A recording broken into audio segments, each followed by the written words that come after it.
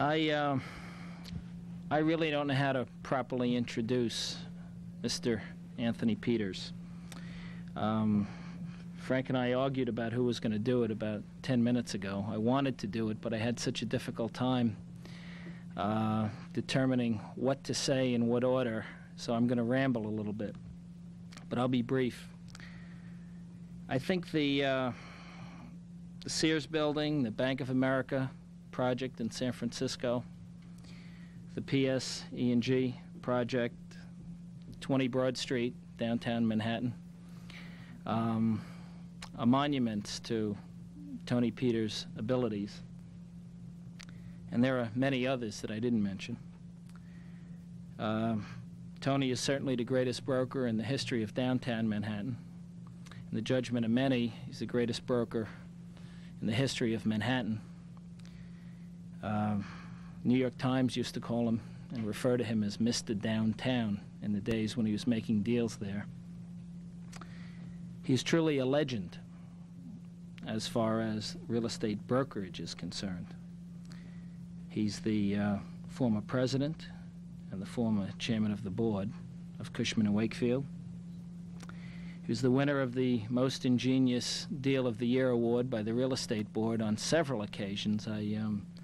I remember 1954, Tony, and 59, was it? 54, and I think in 60-something. I don't know. 60-something. Two of them come to mind.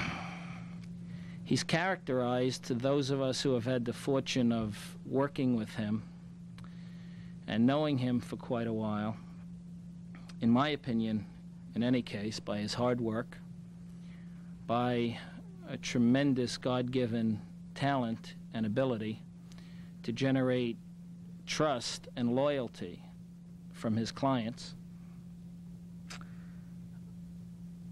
by his God-given ability to be a broker and a salesman, if there is such a thing, and most of all, by his integrity, which I'm sure is something that will become very clear to you, because I know how important it is to Tony from his comments. I think especially nowadays, we all take or tend to take too many things for granted. And I think having, come on in, fellas. And I think having Mr. Peters on this floor,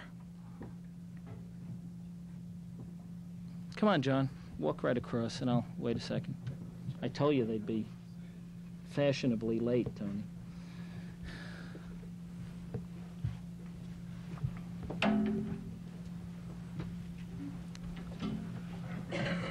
I was saying that I think many of us often nowadays take many things for granted.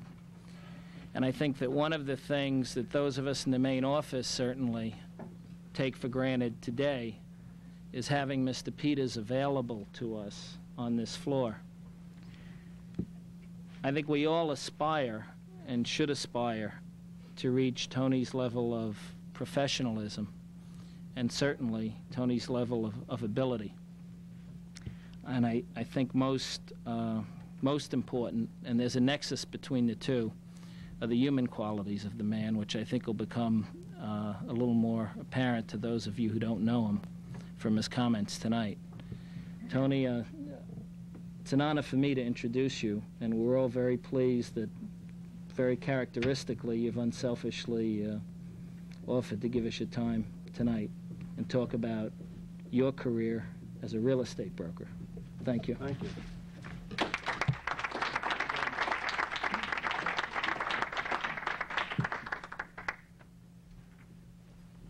Most of you know me, but there are some strange faces in there that I have never seen before, so I'll say hello to you.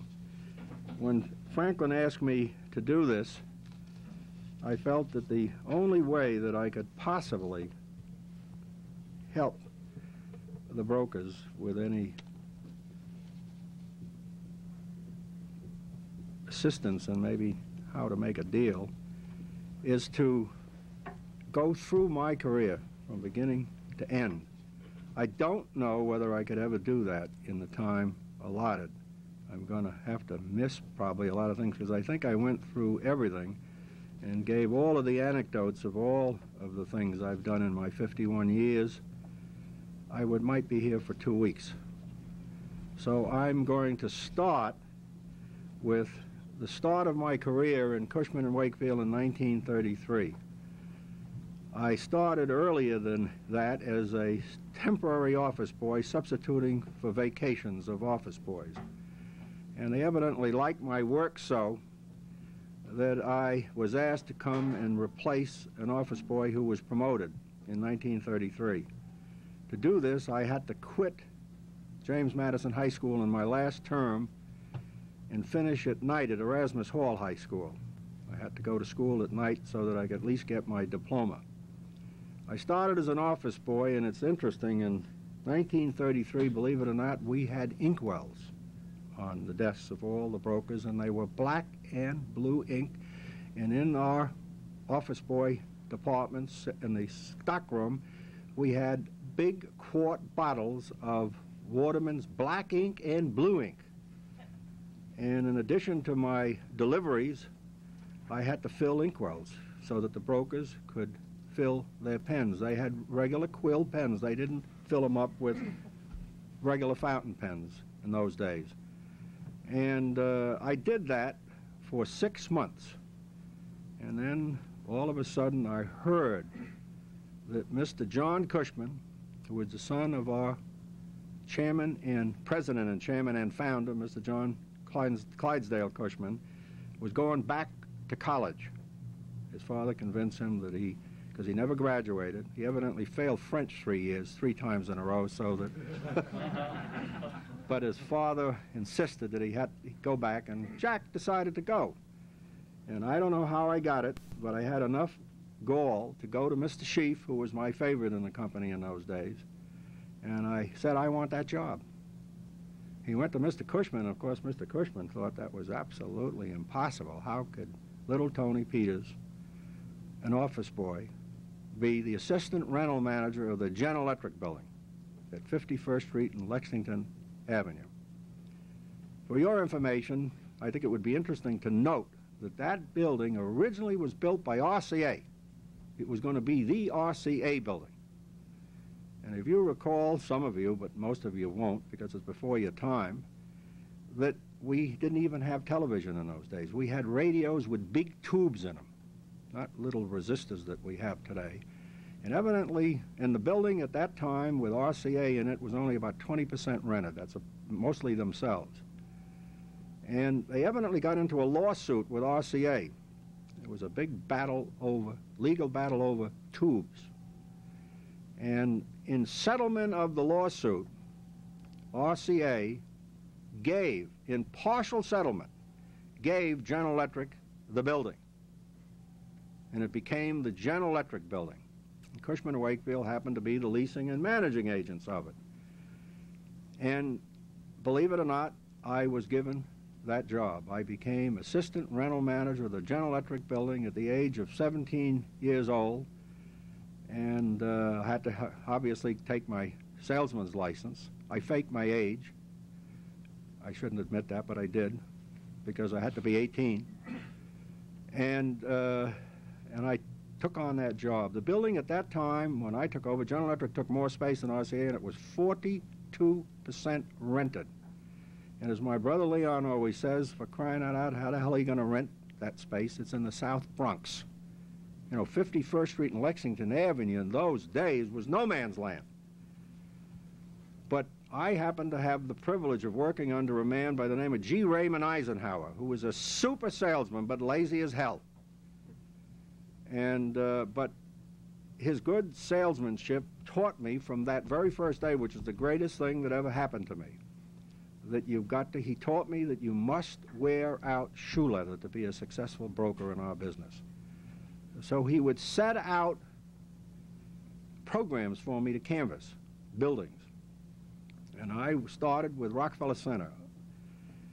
And I canvassed the entire Grant Central District. And in those days, we had elevator operators. We had no automatic elevators anywhere. And they used to have signs in the lobbies of the building. no peddlers allowed. And of course, the elevator operators noticed this guy going from floor to floor. So he would report down to the starter on the phone in the elevator, there's a peddler in the building. And I've been thrown out of literally every building in the Grand Central District, but I got wise to the bums. And I used chewing gum, matches, cardboard, whatever I could get. And believe me, I literally took the Chrysler building and I went from the top all the way to the bottom by, fixing the doors so that I could go floor to floor, walking floor to floor, so that they couldn't find the peddler. And believe it or not, that was the depths of the Depression. Within 2 years, we filled that building up. It became virtually 100% rented. In between 34 and 36, which was, unbelievable. And I was a little flunky. My salary, I used to get a salary plus 15% of the commissions. Eisenhower was the guy that made all the bucks. I didn't. I used to get 15% of the commissions, and of course he was the closer. I wasn't a closer in those days. I just went out with the fish hook, and brought them in, and Ray would close the deals. But I did very well because most of my friends in those days were either at CCC camps or WPA, or they weren't earning anything. And I was making big, for those days, a lot of dollars. So anyway, I did that. Then I was transferred, promoted. Metropolitan Life gave us the leasing and management of 521 Fifth Avenue. So I was asked to go over there to be a special leasing canvasser, broker canvasser, to see if I can do the same thing there, because that building was very much empty. And I went over there, but unfortunately, the manager of that office was a man by the name of Harry Masson. But he evidently liked to take his secretary on tours of the vacant space instead of his broker representative. And for a while, and then I started getting sick and tired of the waste of my time because I felt I could rent space, but I wasn't being used to what I felt was my full capacity. And because of that, I began to get annoyed, and I used to get calls from Mr. Harold Mills. He was then a representative of the National City Realty Corporation, which was a subsidiary of the First National City Bank. And they used to have a building called 17 East 42nd Street on the corner of 42nd and Madison, where now 330 Madison is. That used to be the old Manhattan Hotel. That's where the Manhattan cocktail originated, believe it or not, in that building, in the bar of the Manhattan Hotel. And National City bought it and converted it to office space. It had a big rectangular donut courtyard. We used to paint it white so that we could get some good light in the courtyard. And that building, if I recall, Harold, was maybe 46% rented. And I was offered the job to come over and be the rental man of that building. But it was only a temporary job. Harold and Mr. Gillen, who he introduced me to in the bank, was very specific. We want you to know that this is strictly for the renting season, which was from February 1st to April 30th. I went to Mr. Sheaf in 1937 and told him that I was, and he says, please, Tony, be patient. I know how unhappy you are at 521, but the first building we get, you'll have. So don't take that job. Well, 1938 came by. No buildings. Buildings weren't so easy to get in those days. So I got a call again. And on February 1st, 1938, I quit Cushman & Wakefield. I took a job, and I'll never forget it. I went down to see Tom Gillen, and he made it very clear again. I don't understand, young man, why are you taking this job? It's only for 3 months. But I says, that's my problem, not your problem, Mr. Gillen. I'll take it. And I went over to that job, and I couldn't believe the building. I was taken on a tour of the building. Bobby Thoman, who used to be with us, has left us. He was the rental manager of the building, working for National City Realty. And he took me on a tour, and I couldn't believe the condition of the space. No way could they ever rent it. It had literally bronze or brass. They were metal like World War I helmets, hung by chains. No light coming through, only shining on the ceiling, and the idiots didn't even use the right bulbs. They used clear bulbs instead of opaque bulbs so that you saw the shadow of the chains in the ceiling. And you needed a C&I dog to see under them. And they painted to save money because the building was on a year-to-year basis, month-to-month. They wouldn't make any long-term leases. So who wanted to rent on that basis? And they didn't even use oil paint to save money. They used, in those days, called it casein paint. And on a damp day, you needed a gas mask. It stunk like hell. So I then devised a plan. If you want to rent this space, you got to make me, allow me to make at least 3-year leases.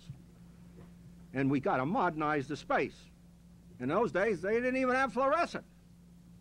We got the best incandescent fixture we could find. It was called an Ainsworth fixture. And it was quite attractive, and we fixed up a few sample offices, and I went out to wear my shoe leather up. And believe it or not, at the end of the 3rd month, I made 19 deals in 3 months. I didn't fill the building up. But those idiots at the bank, because I had no choice, because I made a temporary deal. I got my walking papers at 2 weeks' notice. And I went down, I said, I'm not going to take this. And I went down to see Tom Gillen. I think Mr. Schrenkeisen was in the same meeting. You weren't there, Harold. And I said, I understand you hired me on a temporary basis. But look what I've done. I did my homework anyway. I made a list of the 19 deals I made and the commissions they would have had to pay to a broker if they made the deal versus what they paid me, which was $1,860 a year, $35.77 a week. Figure it out what you can calculate and see that's what it'll come out to. That's what I was being paid. And I figured the amount of deals that I made, those 19 deals, amounted to 4.5 years' pay. So I said, Mr. Gillen, whether you know it or not, it's not costing you 1 cent to have me in your employ. So I don't understand why you don't keep me on. You can't let me go. And I won the job. I kept that job, and I went after the rest of the building and filled it up, and at a golf outing that National City had, a gentleman who was, I think he was a senior communications officer of the bank, but he was a great poet. And for every person there, he had a poem written with their picture on it. I was the only serious one. All the rest of them were really funny, joking kinds of poems. And this is the poem that Colonel Dixon wrote about me. And you can see me. I'll hand it out so you can all see it. It's me. They took my picture from my identification from the personnel office, and they got this picture of some baby out of a magazine, and they shoved my head on the baby. And this poem is Anthony Peters. Little Tony's quite a baby, the youngest here, in fact. But with prospective tenants, he's just chock full of tact. It may be just his youth, or his little boyish smile, or maybe his approach completely without guile. In any case, he wows them. And if he rents much more, they'll need at 42nd Street to build another floor. And when I rented that dump up in the depths of the Depression. Now, if that doesn't inspire some of you young ones that think that I never set foot in a college until my oldest child I took her for an interview. That's the first time I put my foot in one. And if I, as a little Telanisha immigrant son, like Mario Como used the other night, could do it, anybody can do it. But you got to work. You can't do it without work. Well, anyway, I finished that job. Had nothing to do anymore. The building was all rented. They took me downtown to work for the 20 Exchange Place for, I can't even remember his name. Harold, maybe you can remember his name. But I went down there to try to rent space down at 20 Exchange Place. Bob Lodge. In the meantime, Mr. Blaine Ewing, who was president of National City Realty, who was a heck of a broker in his days. He used to be with Brown, Harris, and Brown. It used to be Brown Wheelock when he was with them years ago. Right. And he was on the Little Flowers, Mayor LaGuardia's Business Advisory Committee. And at that time, the Little Flower got a brainstorm because we had just made a destroyer deal with England. And he felt that, my God, with all the vacant space we have on Manhattan Island, I want to go down there and see FDR and see if I can't get him to move some of the non-war departments to vacant space we have in Manhattan. So Blaine felt that since I didn't have too much to do after filling 17 East 42nd Street, he thought I would be the ideal person to go around the city and compile a total list of all the vacant space in Manhattan and bring it and deliver it to the Little Flower. And I had 2 files full of stuff, and for your information, in those days, the Empire State Building used to have 60 virgin contiguous floors with the white plaster on them, unpainted, nothing on them, just virgin plaster. And they used to have a master switch that would throw those lights on at night so that the place wouldn't look so dark. It had 60 vacant floors. Downtown, the buildings were unbelievable how vacant they were. If anybody knows where the Kennard Building is, you could go in the back of the Kennard Building and you could set up a cannon in one of the windows. And you shoot it towards 21 West Street.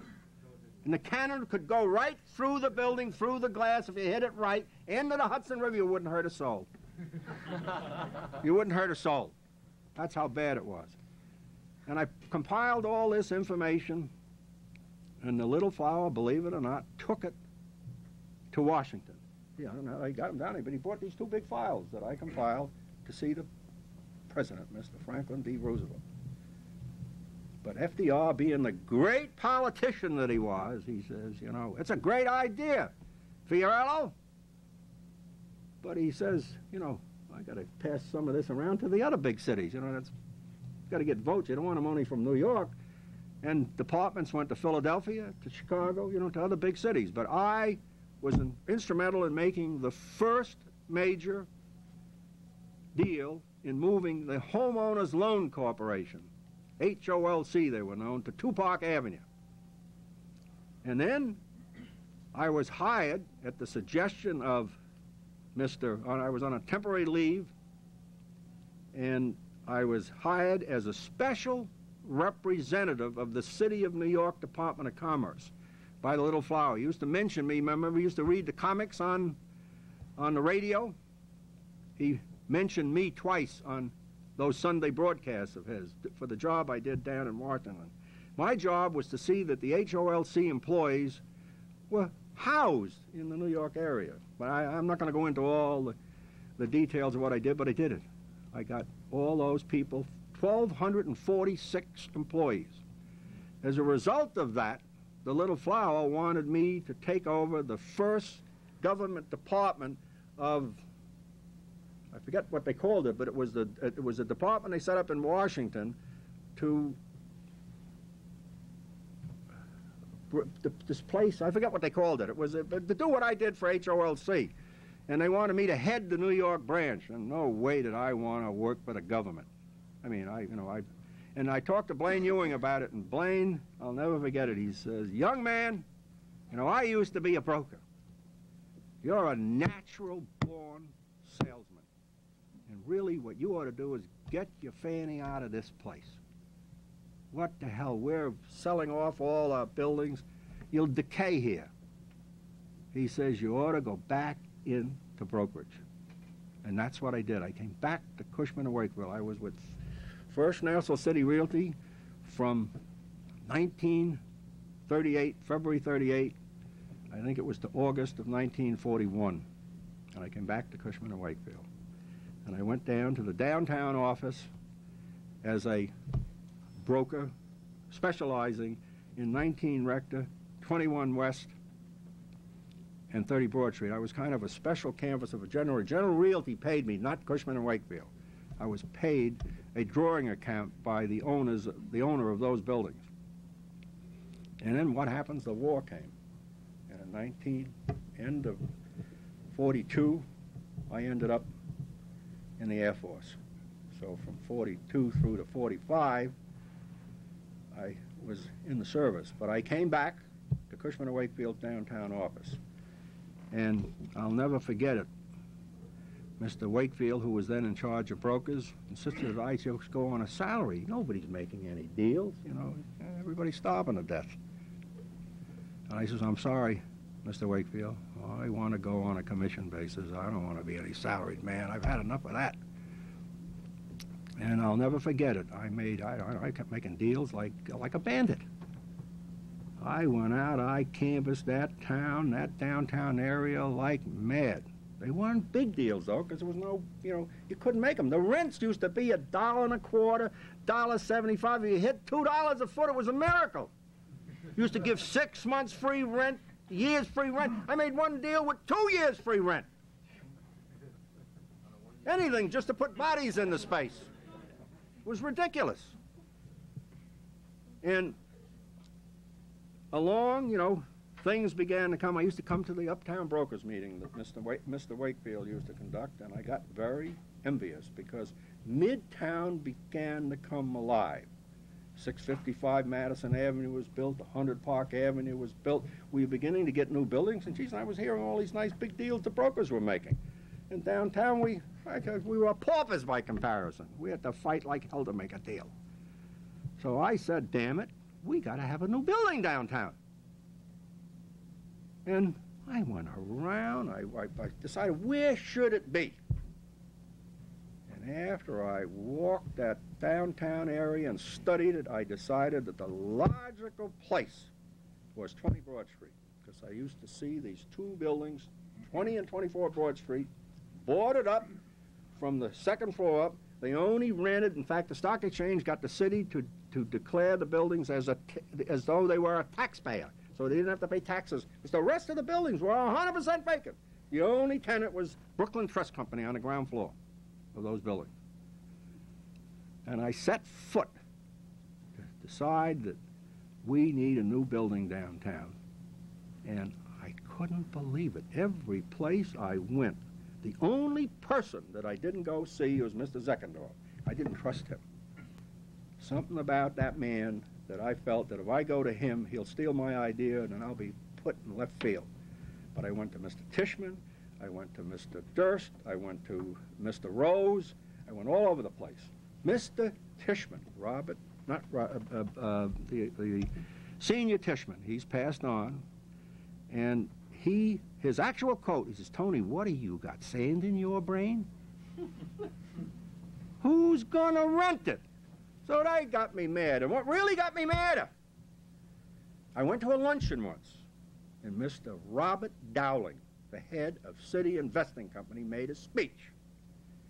And he predicted that the downtown financial district was going to die and be converted to a residential district, and grass was going to grow on Wall Street. God be my judge.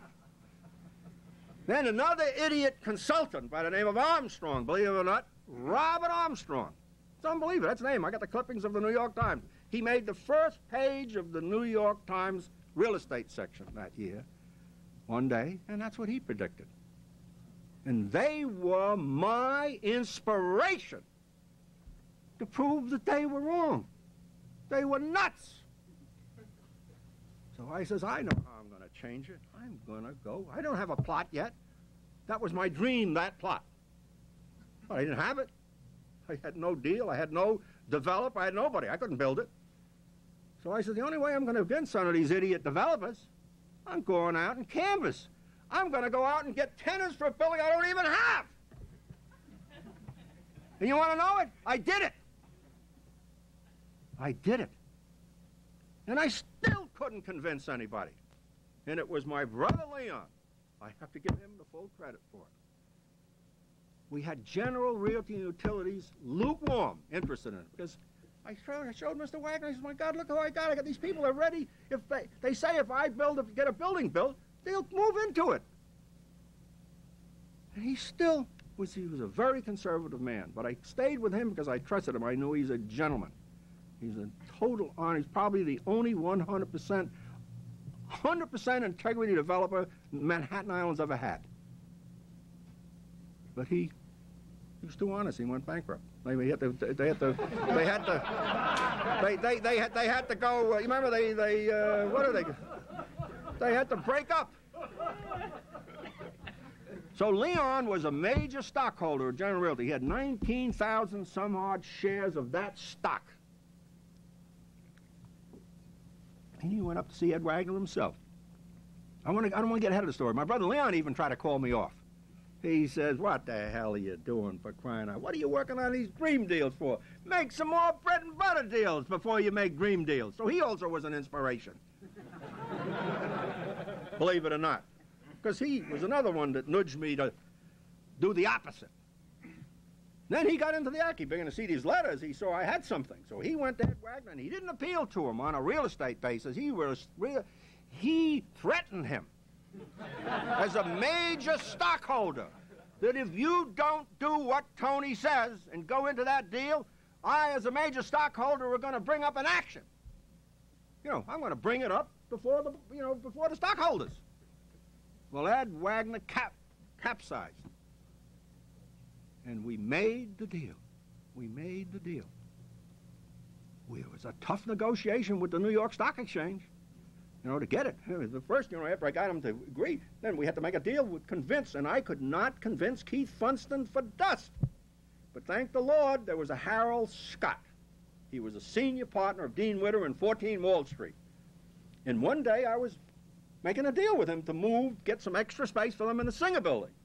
And I heard him on the phone with Keith talking to him like he was a buddy. And I said, geez, do you know him, Mr. Scott? He says, no, I'm on the board of governors of the stock exchange. So I proceeded to tell him the story. He got on the phone, God be my judge, got Keith on the phone. He says, I have a young man sitting at my desk here, and I think it would be worthwhile if you give him 20 minutes of your time. And I went over to see that character and convinced him to at least let me offer, and then we got Wagner, to make a long story, to make the deal. And the building was such an instantaneous. I had alternate tenants to alternate. I was happy when one said they weren't going to take it because I had two more in the line waiting. That building was 100% rented before the steel came out of the ground. In the place that they said you couldn't build a building. And look at the headline in Barron's magazine that came after that deal was made. Going up. Girders, not grass or sprouting on Wall Street. Because they knew about those two characters that made those statements. It was public knowledge. And this is a whole story. I can't go into that because, Anyway. And then we kept going downtown. We start building up a staff. Bert French was the first one I hired. He came down to see me. He was an office boy just like I was, going to night school. And I said, well, geez, how come you don't want to work in the main office? No, too many wolves up there. So, Mr. Peters, I'd like to come down and work for you. I think those were his words. Pretty much close to it anyway. So he started. Then we hired Dan Dayton. may he rest in peace. He was a hell of a broker. He was not a closer, but he was a digger-upper. Unbelievable. He was the greatest digger-upper that I think we've ever had in the history of the firm. He could know how to dig up the customers, and we'd help him close them. And we kept going, and it's unbelievable. The staff we built up, we were making deals like, just unbelievable. At one time downtown, if you're familiar with it, from the back of the U.S. Customs House, around using Water Street as the boundary to FDR Drive to Wall Street, there were 10 buildings being erected, almost simultaneously within, a year or two of each other. And we had 7 of the 10 of them, leasing and managing agents of those buildings. It was 70% of the space, but 70% of the buildings, but 80 to 85% of the actual rentable area. Competitive with each other. But we got them because we had integrity. They trusted in us. And we did a hell of a job. We just bamboozled everybody down there to such a degree. I used to be accused of, had to pay, like, I can't make this many deals. You got to pay off. But they don't know it. While they were sleeping, I was working. I was there, all hours of the day. And I did my homework, and I canvassed it's incredible. I never walked, I ran. One day I was running up Nassau Street, and my card case jumped out and fell. And some poor guy tried to chase me for bucks, but he was worn out, he couldn't, so when he got the card file, he saw the name and the telephone, he called me up and told me, "Where the hell were you going, to a fire?" I said, "No, I'm working." Well, anyway, And then came other buildings. The one that really should come to mind, which is very interesting, is 2 Broadway. That building was twice a failure.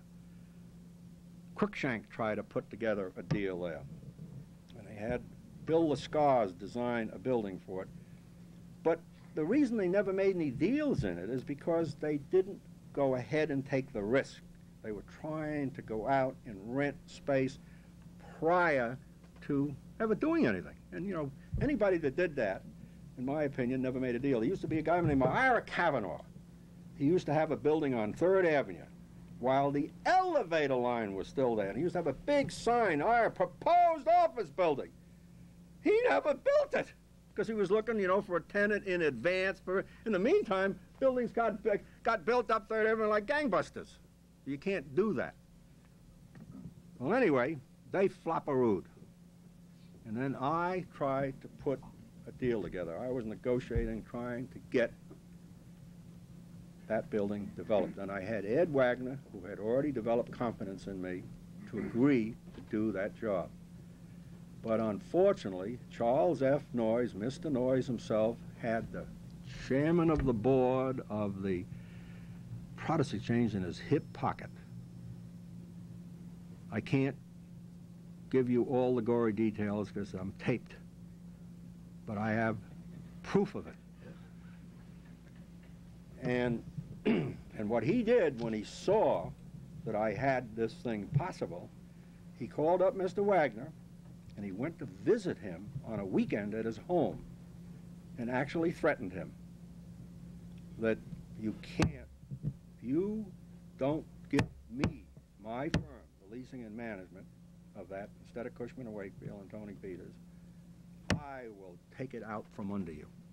I can produce that deal. And the bum did it. He did. This Mr. Wagner was an honest man. I said before he had integrity, and he proved it without question. He stood behind me and lost the deal. And Charlie Noyes went ahead with it. He had 2 partners, Vincent Astor and George A. Fuller, when they were in their prime as a general contractor. And they went ahead with the deal, and they couldn't make it fly. Mr. Noyes called me over to his office. I was offered the moon, stock-free, put in charge of their brokerage department to go with him. I turned him down. And when he failed, he knew he was up a tree. He sold the deal to the Uris brothers. But what happened is that the Urises would not. And of course, when he sold it, the part of the package to sell it to them was that the Charles F. Noyes Company, had to be the leasing and managing agent of the building on a 5-year contract. But I was behind the scenes scheming with Harry Bear of Uris, and Harry wouldn't agree to that.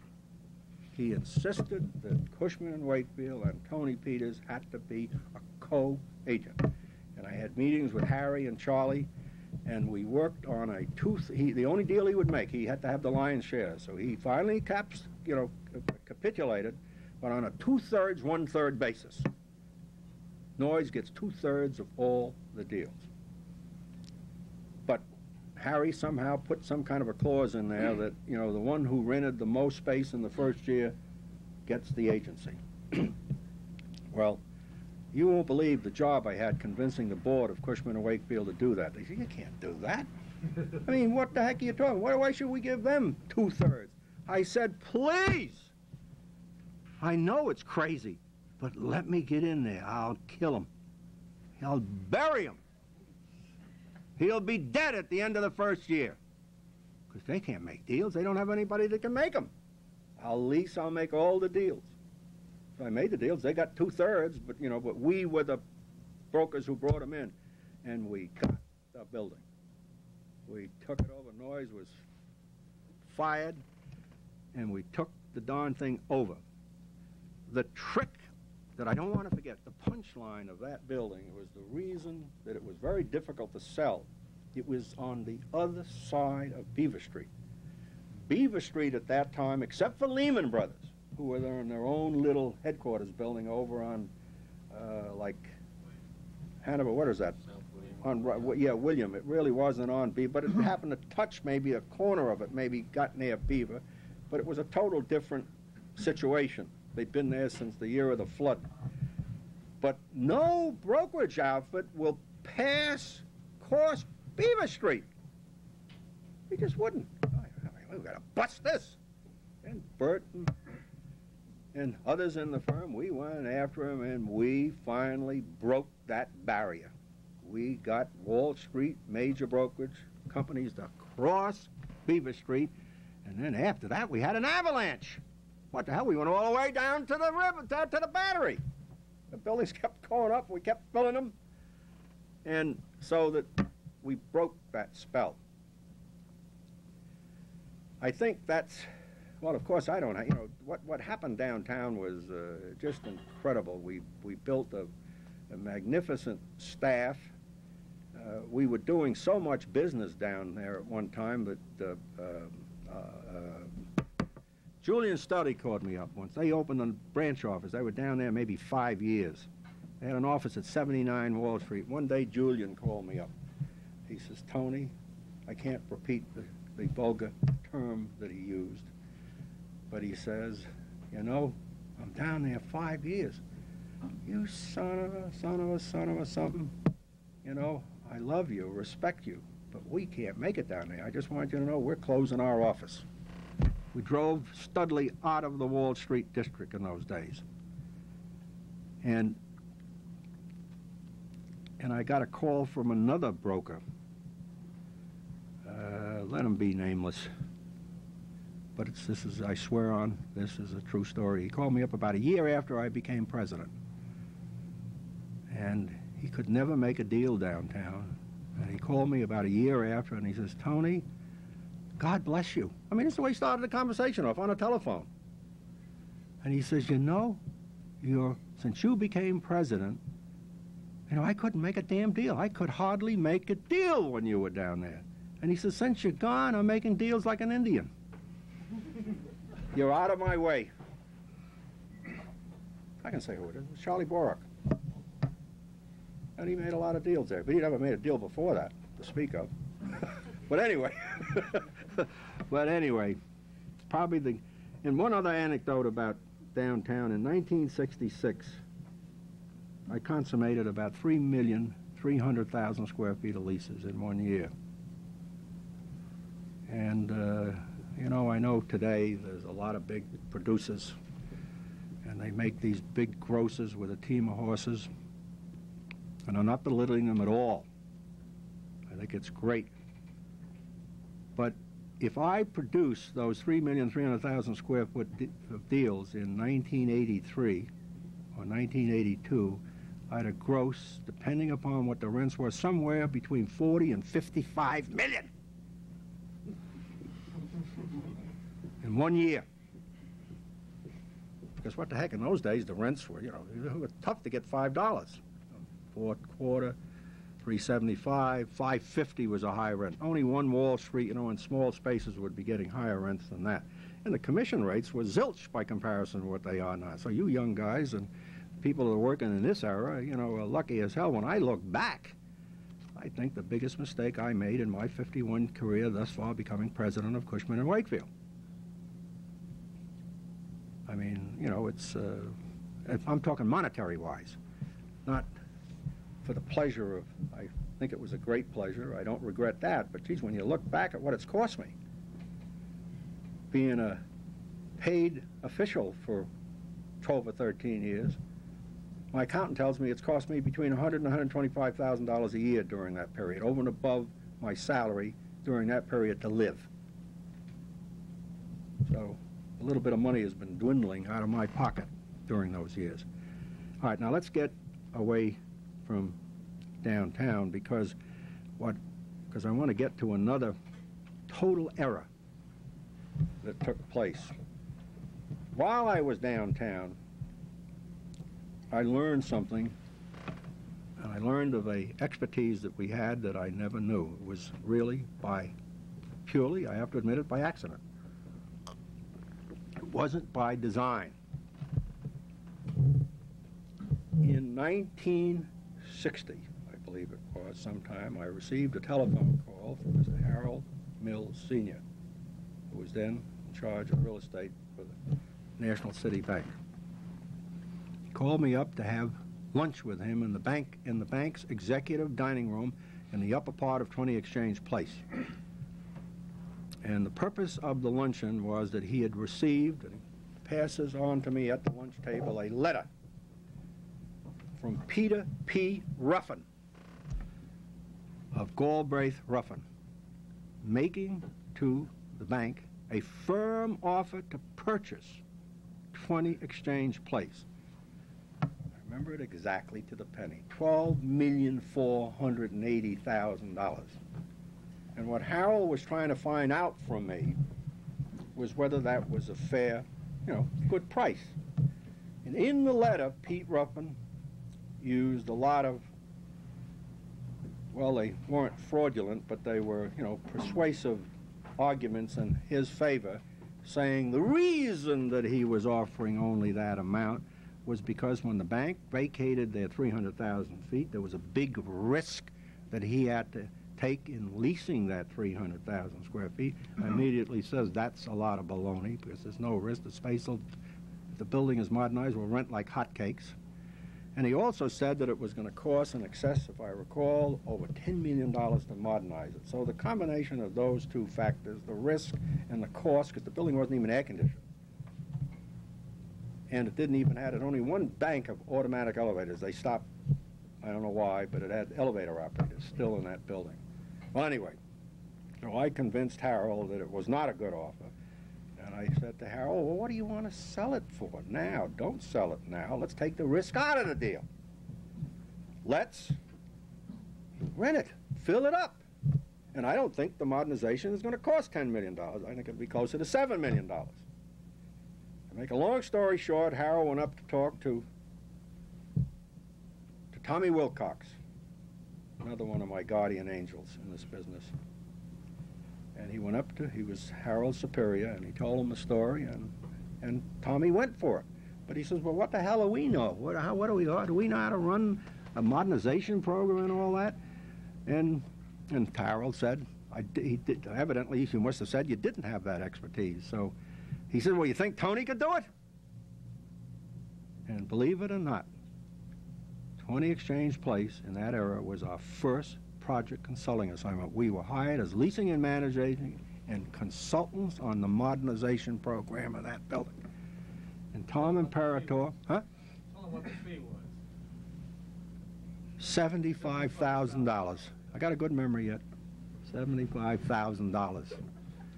And we fill that building up. It cost maybe $7.6 million or so, a little over $7 million bucks. And Mr. Schief appraised it 3 years later after we did our beautiful job, and he appraised it at $26 million. Now remember the $12,480,000 and put 7 onto it. You know, your round number's around 20. So that what we did is increase the value of that by $6 million doing the right job. But more than that, the bank didn't sell it. They kept it for years. They just only sold it recently at much more money than that. But the most important part of that deal is that we learned something. We learned that we had some kind of a expertise beyond just being brokers. So that from that deal, my brother Leon was, I understand, I don't remember exactly, but I think he met the president of Banco Popular in a crap game in a hotel room in Miami. That's it. And when he found out who he was shooting crap next to, you know, Leon gave him his card. And he said, "Oh, Cushman of Wakefield, geez, I come to New York often. In fact, I have an apartment in such and such a place." And he says, "You know, we're planning to build a new headquarters building. Geez, would you mind looking at the plans?" Well, of course, as soon as Leon got, sure, no, Leon got them. Of course, he called me because Leon was fantastic, but he wasn't as good a plan reader as I was. And I took one look at the plans. It was a disaster. Everything was wrong. In fact, the architect happened to be an engineer-architect friend of Mr. Carrion Sr., and he was a specialist in designing offshore oil facilities. And it looks like he designed the building that way. So what we finally told Mr. Carrion, you know, he can do with these plans, you know, shove them and fire the bum. And that's what they did.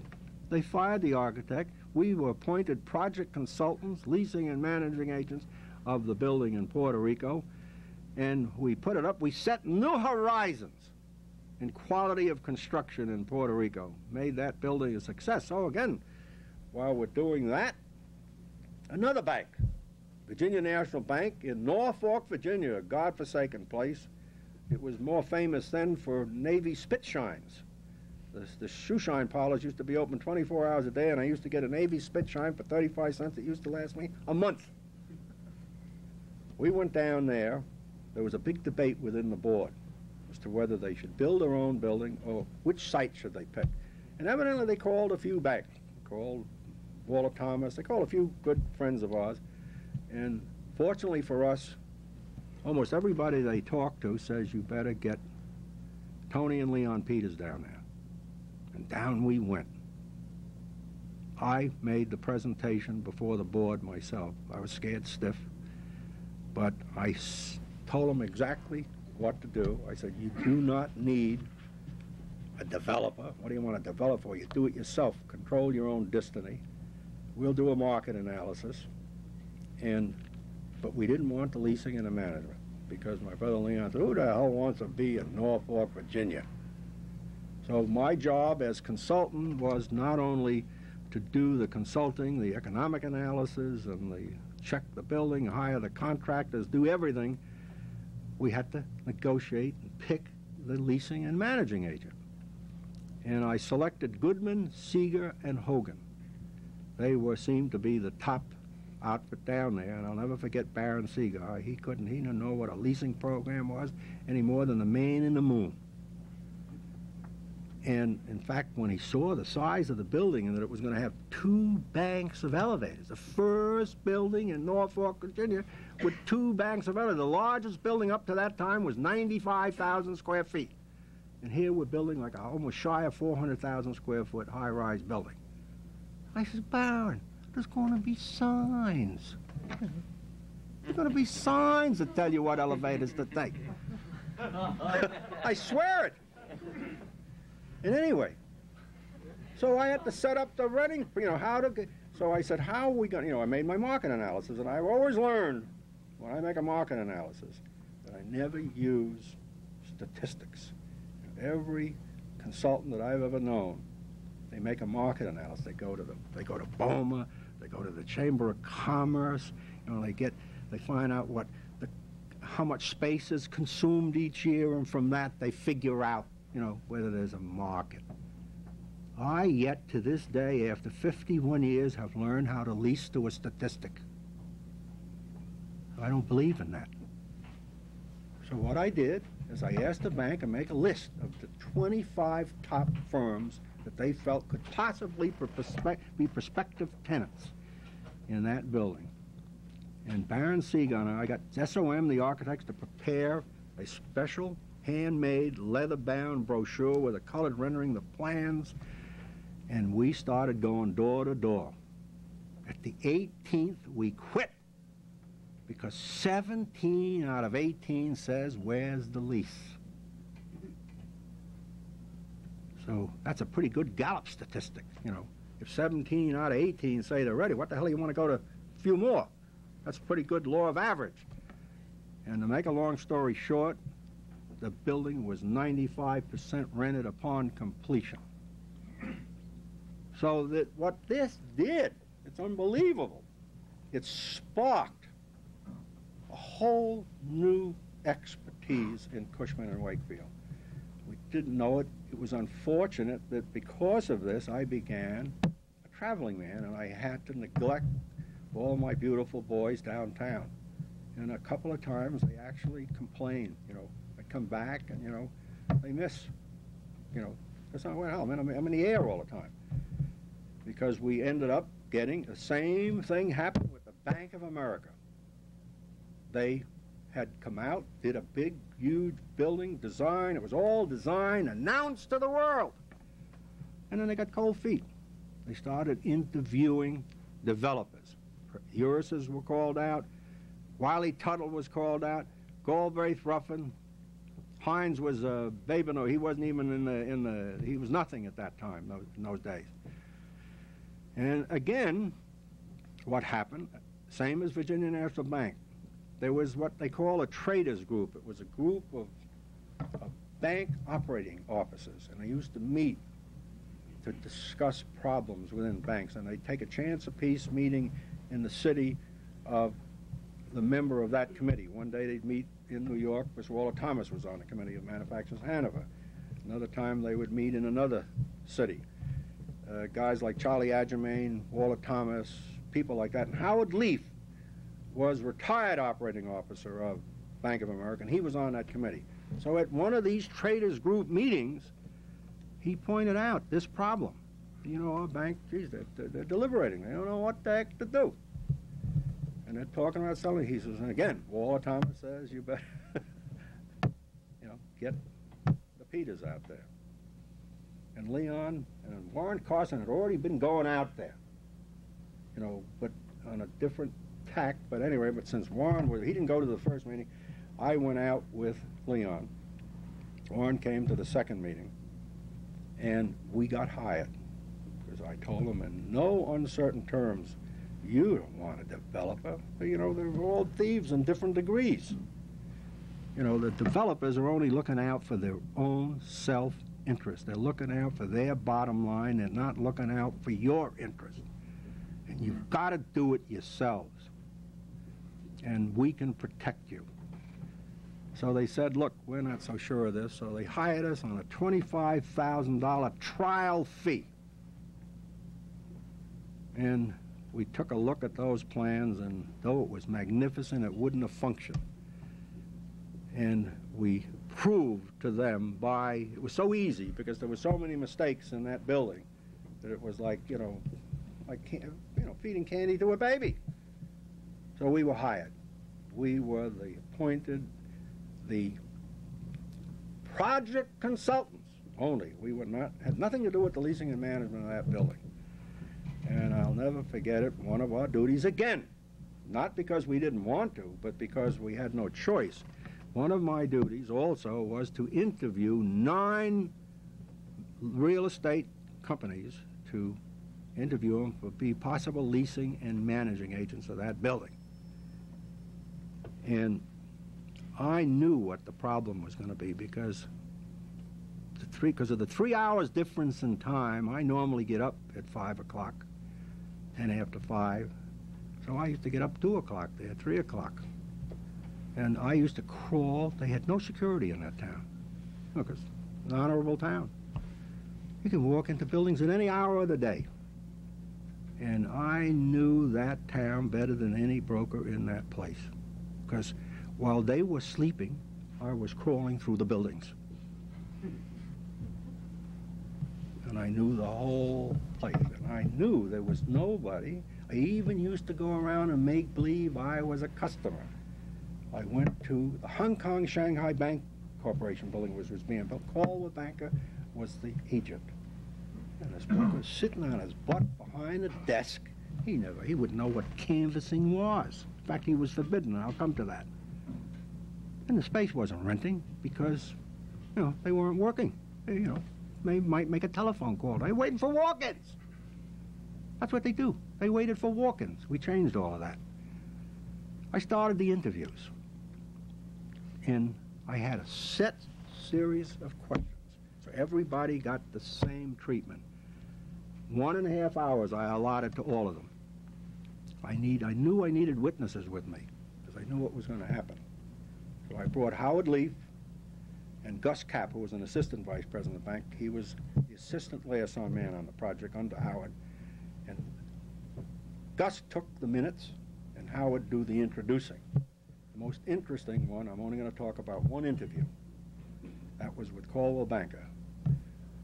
At the interview was Mr. Caldwell, Mr. Arnold. Caldwell was chairman, Arnold was president, and I can't even think of the executive vice president that was there. 3 old geezers. Caldwell was 84. He already had a stroke. He had a nervous twitch in his eye. Arnold was about 78. And the other guy, I think, was 69 or something. But anyway, they had no leasing team, nobody there. So one of the questions, before I started anything, Mr. Caldwell asked Mr. Peters, after I was in, do you mind if I would ask you a few questions before I start with that blinking eye? I said, you certainly may. And he says, I want to know what your policy is going to be on raiding tenants in other buildings. I said, what do you mean? You mean soliciting tenants? Yeah, we're going to get them any way we can get them. He said, I almost had a stroke. His eyes were twitching, I swear it. And he says, what is the Building Owners Managers Association going to think about this? Because, there was a credo in those days that BOMA, they had a an ironclad agreement amongst all members. You can't solicit each other's buildings. I said, Mr. Caldwell, who the hell, this is exactly what I said, who the hell do you think is going to have this $93 million investment? BOMA or the Bank of America? For your information, it's going to be the Bank of America. Have you ever been in New York on Canal Street on Sundays where they have these closing stores and they pull you in with a hook? If we can get them, we're going to pull them in with a hook. That's an absolute true story. They say I gave him the stroke that finally killed him. Unbelievable. This is the great Caldwell Banker. It shook them up. And what do you think they all said? You remember what I said about statistics? One of the questions I asked all 9, how long do you think it's going to take to rent the 750,000 square feet of rent space? They all said 3 years. I swear it. And I said, 3 years from when? 3 years from now or 3 years from completion. He said, all from completion. What the hell? That's 5.5 years. You know where they got that from? Because all the statistics said that San Francisco was absorbing 250,000 square feet of space a year, so they divide 750 by 250, and they come with 3. But they forgot the most important thing. That proved to me they didn't know what the hell they were talking about. They proved to me because they didn't take into consideration, here this monster was being built. The Bank of America World Headquarters was the most beautiful building in the world, and still is. On California, in Montgomery Street. That's like on Wall and Broadway. Wall, they say the 3 primary prerequisites to a successful real estate is location, location, and location. This had all 3. Couldn't miss. So we all came from these meetings, and Gus and Howard and I had a meeting, and Howard says, no way can we hire any of these idiots.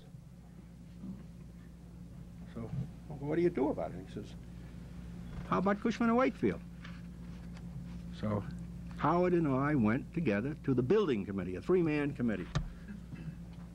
And Howard gave him the news. Yeah. The chairman of the committee, Sam Stewart, he was shocked.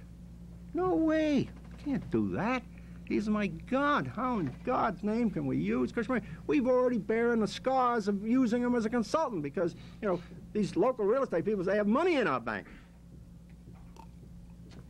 So Howard went on. Lucky I had them with me to be a witness at these 9 idiot meetings. Howard, I had proof an officer of that bank knew there was nobody qualified to do that job. So Sam, began to be a little bit convinced because Howard was very persuasive. And then he came up with a brainstorm. Sam says, Tony, I'll tell you what I'll do. He says, one of the outfits you interviewed is not the biggest outfit, but they're the oldest outfit, and they're a nice outfit. And I know both of the partners. It was Buckby Thorne and Company. And he said, if you can buy them and use their name, you got a deal. How do I do this? How do I get an appointment to Vince Meade? And thank the Lord, he was the leasing head of a building being diagonally across the street built by Hartford Insurance. And the same builder, general contractor, building that building was building our building. And I don't know how I got to him, how it all came up, but he thought it was a wonderful idea because he knew Vince, and he said, I'll arrange a date. So he made a date for me to have dinner with old Vince Meade. And that, just by dumb luck, it was the annual big banquet that they have once a year at that famous club that have they go away to the Bohemian Club. And he put me next to Vince. And I went, how do I approach this guy? And in those days, I used to like a drink of bourbon. And I had a double bourbon. And after consuming most of that double bourbon, I turned to Vince and approached him. My God, he took it up like a suction pump. I couldn't believe it. To make a long story short, we bought Buckby Thorne, and we became the leasing and managing agents of that building. And then we went on from that. Owen Cheatham, who was the founder and director of Georgia Pacific, happened to be on the board of Bank of America. So he used to always hear these glowing terms about this great job that Cushman and Wakefield was doing. The chairman of the board, Rudy Peterson, used to mention it, but I guess in addition to the name Cushman and Wakefield, he must have used the name Peters, because how would they know to call me? So while I was at a Bank of America project meeting one day, I got a call from a guy named Buckley. He was an executive vice president of Georgia Pacific, and they were talking about building a new headquarters building in Portland, Oregon. And he introduced himself, and he wanted me to come right up there. I said, are you kidding? I can't go up. I got to go home to my family. I'm finishing up here. I'll come to see you next time I come to Bank of America. I would even make a special trip for him. So I said, he said, fine. So I went to see him. I either went before or after. Make a long story, I got the job. We got the job. We became project consultants on that job. I made it a condition of my being hired that they had to have their project meetings that tied in with Bank of America, because I wasn't making 2 trips to that godforsaken place. And they did it. I got my wish. Once in a while it may have been abused, but that's in general what I did. So what really happened, in other words, project consulting, because I can't go into all of them. I just name a few, but I got to get to get to some of the more important ones. But what it became with after Bank of America, we had, the Arco Plaza, 52 twin-story towers, which was an unbelievable project, the biggest in Los Angeles. The Valley National Bank in Arizona, and so on and so on. And all these, the project consulting department became a unique vehicle, which was the self-starter of other business. In other words, the project consulting department didn't make a lot of money because our fees in those days were tiddlywinks for what we did. We were miracle people almost. We did a heck of a job. But we made millions of dollars of commissions. But more than that, it was the instrument that opened branch offices. It was the beginning of making Cushman & Wakefield a national organization. Because everywhere we went with one of these project jobs, we ended up with the biggest and tallest and best building in that town. And of course, the most important one, in addition to Bank of America, was Sears Tower. Now that was a miracle. When you consider Matt and Jimmy, my brother Jimmy, sold them that land. They did a superlative job because they were all set and practically closed on a deal across the river with Tishman. And I think Matt and Jimmy did an unbelievable selling job on Warren Skoning to get them to buy this piece of land. And of course, once they had this piece of land, they needed a building, so that we went to work on selling them. Jimmy and Matt went to work on selling them, project consulting. Well, if you know Sears, my God, they investigate you like the FBI. I swear to God, they knew I think Warren Skoning showed me a file just on me. I swear to God, I almost told him how many times I went to the John a day. And they checked up on us backwards, forwards, sideways, and we got the job. We became leasing and managing agents and project consultants of the tallest and largest building in the world. I was literally scared stiff because, heck, I never had anything to do about supervising the construction of a 110-story building. The only place where we had any experience factor was the World Trade Center, which we had nothing to do with, and at that time it was probably $500 million above budget. So all you can learn from there is what not to do, not what to do. And so I told, and what we finally got to, because we had to hire a builder, we had to hire the architect, we had to hire the team, the space planner, because Sears, for some darn reason, felt that they needed big floors, 80,000-foot floors. At one time, we were talking about a 60-story building with 80,000 feet on the floor, but they were going to only occupy 2 million. What would we do with the other 2.5 million feet? It would be still vacant. And we called that building the Pig. It was the Pig. 80-story glop, 80,000 square foot on a floor glop 60 stories high. So we start making a market analysis. We found out in the city of Chicago, my God, you really can't have more than really a 25,000-foot floor.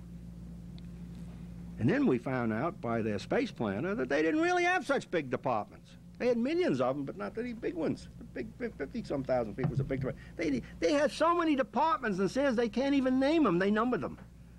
Department 721P. Department 129S. The departments have departments. So we set foot and we make an economic and a market analysis. And we know that we can't have these big buildings. And I'll never forget it, the chairman, when we talked about, he gave us a lecture. I remember Matt being at the meeting because he was the author of what he named the project. At that meeting, Mr. Metcalf, the chairman, said, I want you to know, Tony, that I don't want any monument here. We're not building this building to build a monument. We're building this building because we need space. We're just looking for quality, utilitarian space, efficiency of operation, and the like of that. He said, I couldn't care less whether it looked like a Sears Roebuck catalog. Exactly what he said. And from that, Matt Stakem called it Project Queen, which stood for quality, utility, efficiency, economy, and no BS. I can't say the word, but no BS. And then we go through the design process. And the next thing you know, no matter how we did it, we were getting the building, 100, 102. So Bruce Graham of Skidmore says, my God, well, we're that far, how much is it going to cost? We might as well make it the tallest in the world. We're up there already. So we'll go a few more floors. And we came up with this unique design, and I had the dirty job of presenting this unveiling. We had a walnut model with a sheet over it, and we had to go to Gordon Metcalf, the chairman of the board, and the president, Arthur Wood. And I turned to the chairman. I always called him Mr. Chairman. I said, Mr. Chairman, I just don't know how to put this. I swear it wasn't by design. It wasn't with intent. But we now have Project Queenie to present to you, which stands for quality, utility, efficiency, economy, no BS, and image. And we unveil this thing. And he went bananas. He liked it. But we said, don't get excited, because we've got to, who says, we can make this economically feasible? It's a monster. So that what we did, because we have it, I can't go into all those details, but we had a system of knowing how to go out to market prior to building the building, on knowing how to get certain key costs to prove to us that this building could be over budget. So we went to market at preliminary design stage, and we found, based on my economic analysis, that we were going to be a minimum of $7 million above budget, above economic feasibility, actually. So my job was to go to see the chairman. Arthur Wood wasn't there. All the key people of the project were all waiting in the waiting area. I went to see him alone.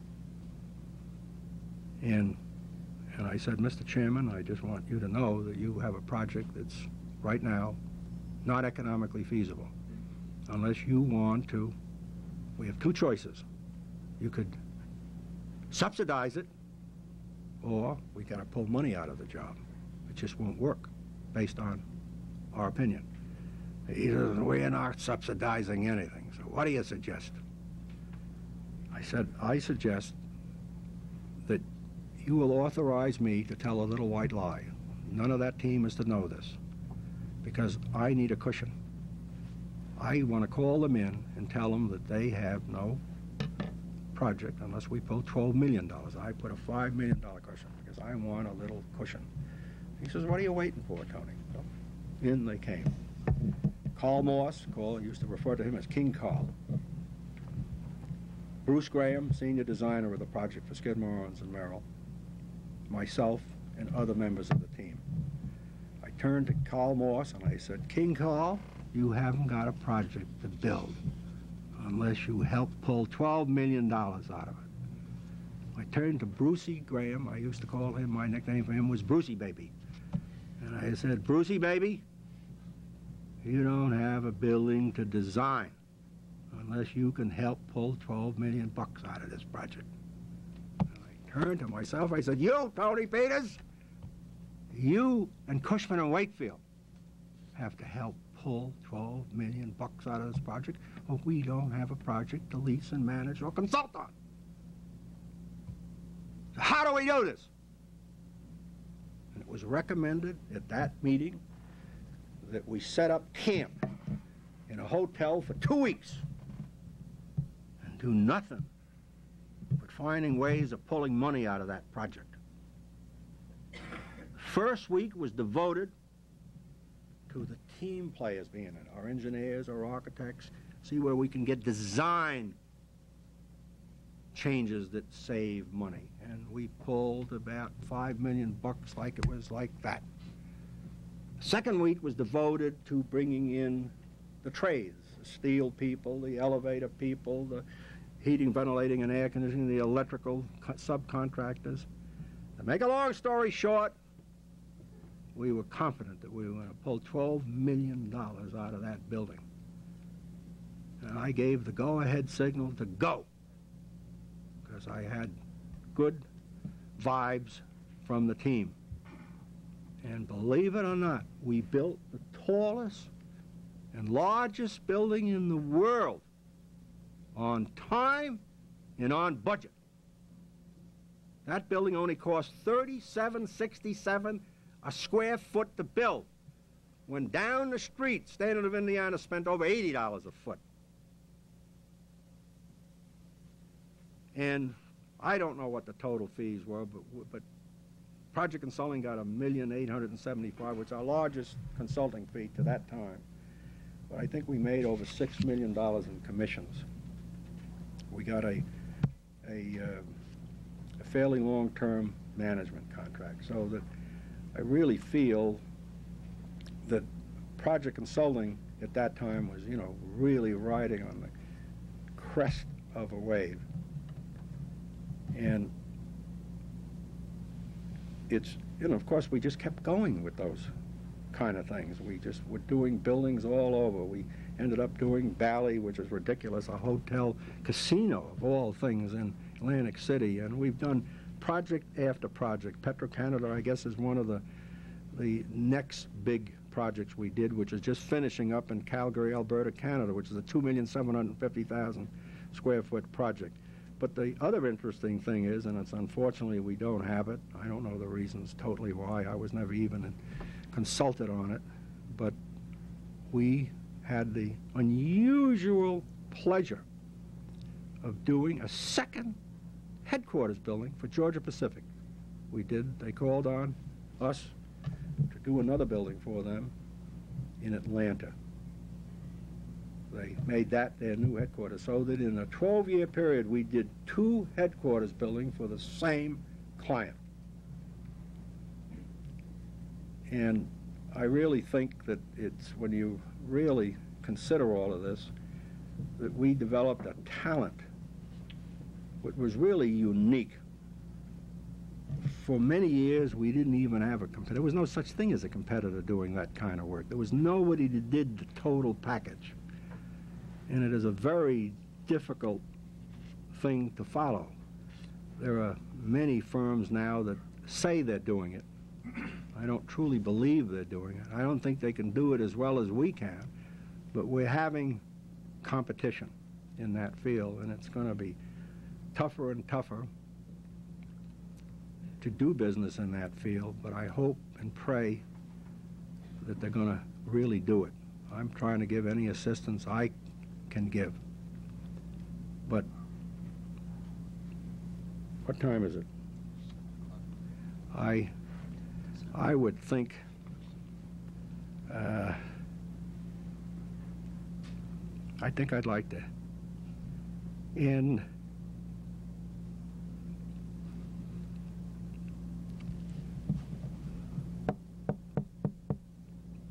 I'll do a little preaching now. I truly feel, without question,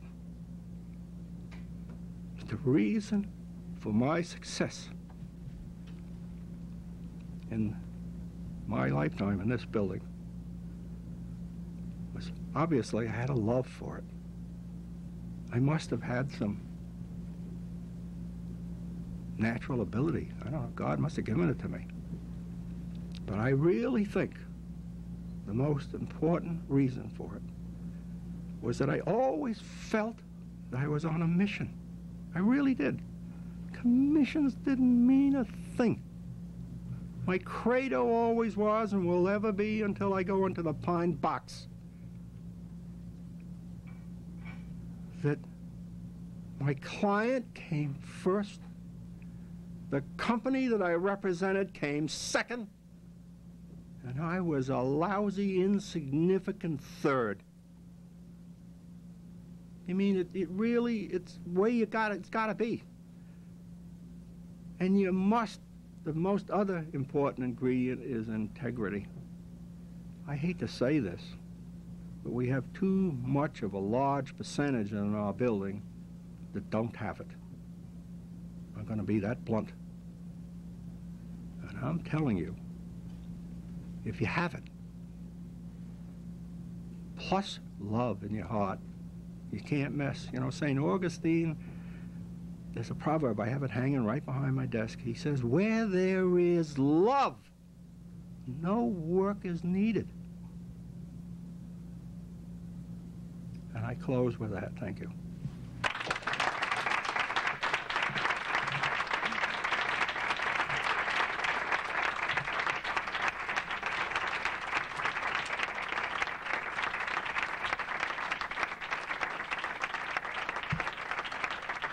Anybody got any questions? Yeah, open it up. Take a couple of questions. Couple of questions. Throw the book. Oh, I hope you all got something out of it. You have a business suite covers in there. Well, I can't. You know, I didn't. This was a 2.5-page spread, but I don't believe. You know, I never had anything hanging in my office. I don't believe in that. I am now hanging all my mementos in my library at home because I at least want my children to see what I did. I don't come home and boast to them because to me glory is sin. So they read it. I'm not going to talk to them about it. It's on the walls, and I'm making books up because it's books of it. It may take me years to finally put it all together. I just don't feel that I'd rather have a picture of my family on the wall.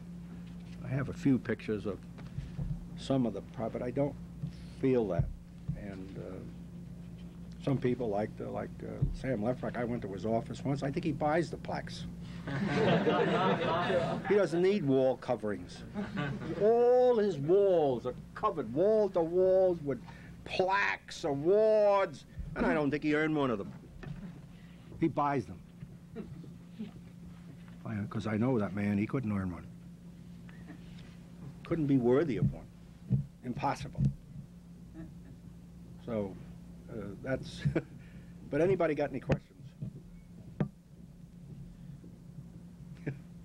Not a question? What do you mean? You got them stunned. Huh? We always have a little cocktail session All out right. here in front. If you could hang around a while, I'm sure there'll be a lot of questions and private. This deal was I should have, man, but I can't. Well, you know, be here another month. But this was 10 years worked on that. 10 years. Never gave up the ship. PSE&G, believe it or not, over the years, not constantly. I worked 19 years on that deal. Thank the Lord for Leon Casper. Found out that they were on some convention that they were thinking of doing, so I jumped in again with him, Leon. And after 19 years of trying, we put that deal together. 19 years. So that you got to have also a little perseverance. One thing you should never do is never worry about losing a deal. Dan Dayton, may he rest in peace, he was such a worrywart. He was always moaning and groaning when he lost a deal. I used to say, Dan, will you cut it out? There's a better deal out in that field where that one came from. But forget it, go make the next one. And the other thing you got to learn to do is, I always feel the successful broker is the broker who knows what deals not to work on. So much wasted time trying to do things that are never going to be done. And you have to have the ability to see that. The other thing, if I can give you a pearl of wisdom, I worked for years on all those little deals. And I found, you know, the bigger the deal, the easier to make. The bigger the deal. It's way easier to make.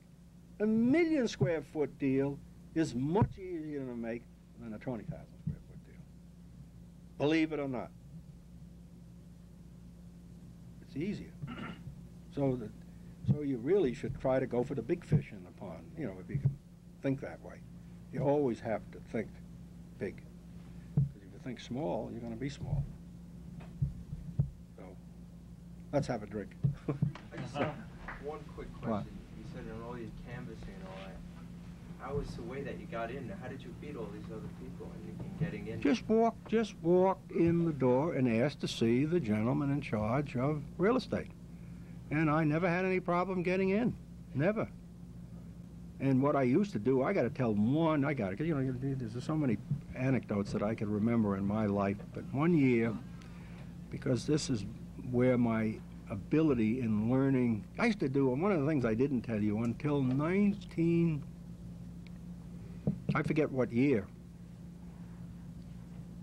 I did, in addition to all my brokerage work, I did every space planning layout of my client free.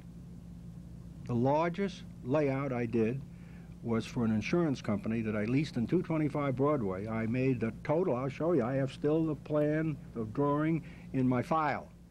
And I did a 26,000 square foot total working drawing layout. And I supervised the entire move. I tagged all their furniture for the move. And I was there until all hours of the night, 2 nights of a week, Friday, Saturday, and Sunday, seeing that every piece of furniture was put in place. As a result of what I did, the president of that company called me up one day and he asked me to come up to his office and included me at their Christmas party in their Christmas bonus. And I going beyond my, you know what? I was working for William, I forgot that incident. I was working for the funeral, the Fairchild funeral parlor, William A. White at that time. And that's what they were by comparison with Cushman and Wakefield, a Fairchild funeral parlor. Unbelievable. And I had to go to my boss and tell him, you know what they did? They took half. Do the same thing today. Yeah, they took half. They gave me a $15,000 check for Christmas. That's a lot of money in those days, but I didn't take it. I mean, I reported it to the president of William A. White, and they said, you can accept it, but we got to have half. We made believe it was a brokerage company. It was, you know, in the line of duty. But I used to do that, and because of that knack, one day I went to see a law firm by the name of Paskus, Gordon, and Hyman in 2 Rector Street. And I asked to see the partner in charge. And they said, the girl came out, went to see Mr. Hyman, and Mr. Hyman says, we're all well taken care of. We don't need any. We've got people working on it. I said, you go back and tell Mr. Hyman that if I don't prove within 5 minutes that I will be a valuable asset to him, he can throw me out bodily. And I got that hearing. And then what does he show me? He says, look, we got all the space. We got space offered.